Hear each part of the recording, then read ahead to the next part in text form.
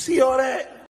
For today's sponsor we have GVG Mall, where you can acquire your Windows 10 Home serial key for only $16, and using my SKAG discount code will get you 20% off, making it only $11. After the payment you'll receive the key in your account, and after getting it you simply need to introduce it in your Windows settings and BAM! You have an activated system. Hello guys, this is Gameplays, I'm Fabio Pisco and welcome to my channel. So, today we have another fast video from something that I can call news or not. I don't really know if someone's made a video about it or don't, I don't really know.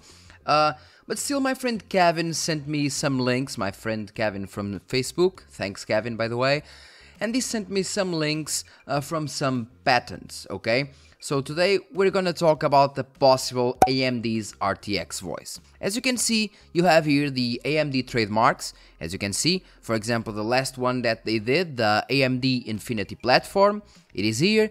The AMD Advantage, which was shown, damn English, in the previous presentation from AMD, where they actually showed us the for example, the Fidelity FX Super Resolution and so on, so on, so on. Then we have the Together We Advance, One Path, Smart Access Memory that almost anyone knows now, the AMD Infinity Cache, and so on, so on, so on.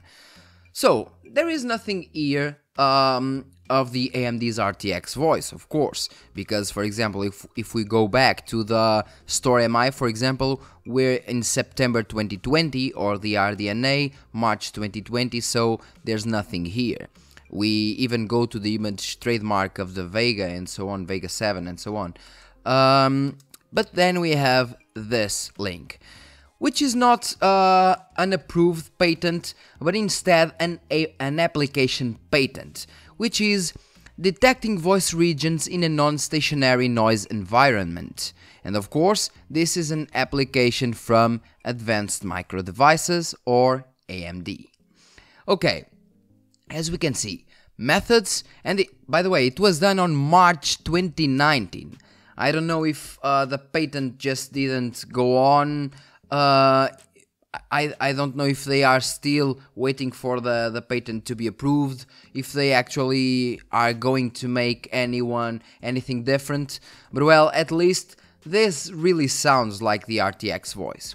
So, methods, devices and systems for voice activity detection. An audio signal is received by receiver circuitry. A pitch analysis is performed on the received audio signal by pitch analysis circuitry. A high-order statistics analysis is performed on the audio signal by statistics analysis circuitry. So basically, it performs an analysis on the audio by the pitch, okay? And we have several things like, for example, description, background. In typical audio capture scenarios, such as voice capture, a microphone receives an audio signal sorry, my God. A microphone receives an audio signal that includes several different types of signals, either concurrently or at different points in time. In some cases, the signals include a desired voice signal, ambient noise, and / other non-stationary signals, such as music and microphone noise. So basically, what I see here is basically they want to isolate the sounds, so they can remove it, like the RTX Voice does. If you don't know what is or what can RTX Voice do, just watch this bit. Microphone and my face. Okay, this is genuinely the coolest I've ever seen. All right, there, I just disabled the filter. This is what it sounds like right now. Now, can you guys hear that banging? Now watch, I'm gonna turn on the feature, give it a sec. Now it's enabled. Can you guys still hear the banging on the desk while I'm talking, or does my voice actually sound pretty good? So yeah, basically the RTX Voice functions really well. And for people having a lot of background noise, it is really a must if you want to stream or record something, so yeah. And basically this seems to be the AMD's RTX Voice. Why isn't the patent approved yet? I don't really know, but well, it's interesting to see. And we have detailed description, as you can see, block diagrams, everything. We have lots of specifications that I can't actually explain to you because I don't own this knowledge. I don't have the knowledge to do that. But we have lots of specifications, as you can see here. Lots of calculations, which I can't read.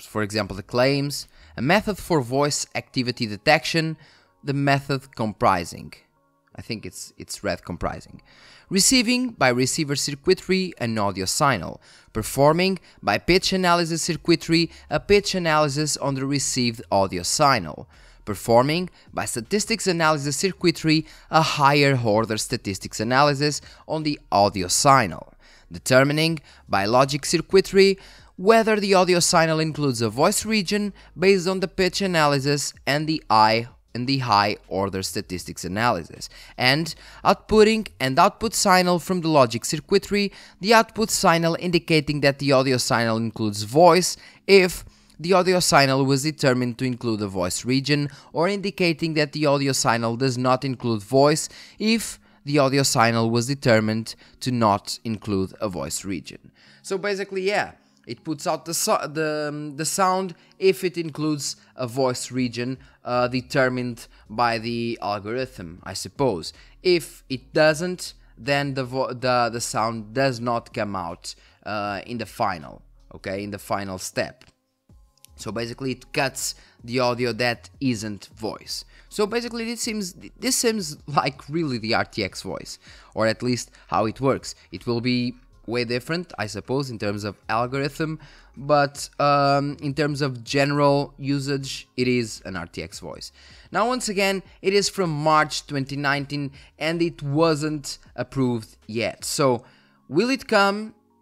I don't really know, and I can tell you, but it is really nice to see that AMD is really looking into actually making an RTX voice, their own RTX voice, so they can actually isolate the voice and remove the background noise for streamers and so on, because believe me, some streamers are usually using just Nvidia for two reasons.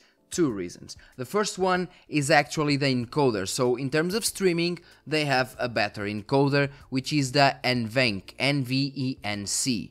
While AMD only has the H.264, which is the AVC, and it isn't that great. For recording, they have the H.265, which is quite better, but it is just for recording and not streaming. So streamers are usually using Nvidia due to the encoder, and then due to the RTX voice, so they can filter the background noises. And that helps quite a lot in some scenarios. Yeah. And well guys, that's all for today's video. Thanks a lot for watching. Leave your comment in the comment section and let me know what you think about the AMD's RTX voice possibility, and if you think it will come soon or not, and why it isn't coming yet, and if you would buy an AMD GPU just for this function and maybe for a better encoder. I really want to know what you guys think about this, but it is really interesting that it's almost it passed 2 years and we still have no approved patent for this detecting voice regions in a non-stationary noise environment. So yeah, interesting though. Guys, seriously, thanks a lot for watching and see you in the next video.